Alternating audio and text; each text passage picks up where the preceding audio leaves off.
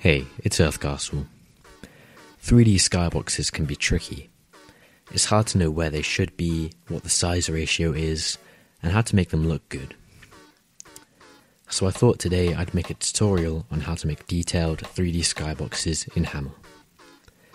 To start off, make a box around the size of your map, using the Skybox texture, and place it above your map. Placing it above your map won't always work, so if it doesn't, try to look at if it's too high, too low, too much to the side, and try to adjust the position from there. As a starting point, put in a floor and then place an entity in using the entity tool. Change this entity into a sky underscore camera. This is how the 3D skybox should look. A large flat open plane with nothing in it. For this example, I'll be making a detailed cityscape skybox. The best place to start is the ground. I'm going to make some small hills.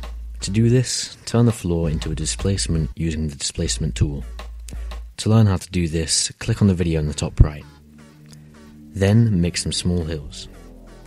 I will admit I should have split the brush into smaller sections, since it looks pretty pointy. If you're using a blend texture, you can add grass to the tops of the hills to make the depth more noticeable and to detail the grass. Then I added props.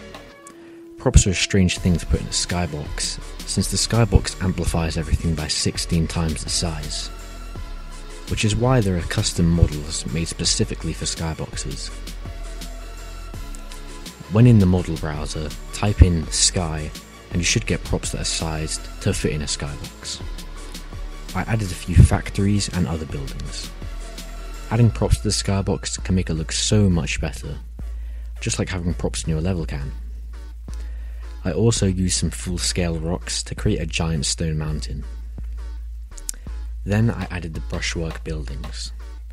Similar to props, there are custom textures made to fit in skyboxes, which is what I'm using. And now it's done. Compared to what it was before, it looks amazing.